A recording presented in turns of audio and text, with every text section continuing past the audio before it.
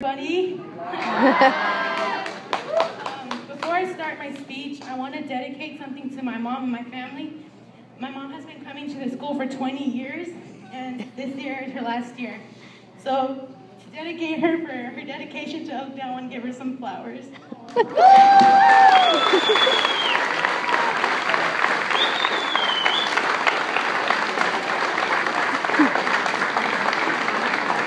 Yeah.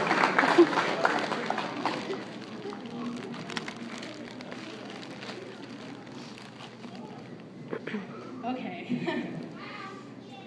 My years at Oakdale have gone by so fast. I've been able to make many memories that I'll keep forever in my heart. Memories of making new friends every year, creating bonds with teachers that have dedicated their lives and helping students like me succeed in the future. And most of all, making memories with the people I love. Most of my memories have been made with the people I stand beside today. They've been made at science camp, a place where we made connections, learning things about each other, laughed at every little thing we could think of. They also took place at school dances, where we got our groove on and judged no one, even if our dance was just a bit off. Some were made during sports, supporting each other, fighting until the end. Others were made during any other normal day at school, helping in class, being there for each other. There may have been some bad memories here and there, but I choose to erase those with all the good that has come from this school. As I look upon my classmates today, I wouldn't change a thing, because you're all perfect to me in your own ways, and I wouldn't ask for a better group of friends.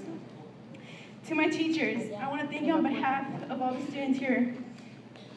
You have been there for us, being our support team when we needed one. Some of you may have given us an excessive amount of homework, but you have made unbreakable bonds with me, with us including me. Now we have to go on to our new school and make new memories with new teachers and new friends. But just make sure you don't forget about this school and what it has done to us. This has been a great school to me, but now, sadly, I will never attend Oakdale again.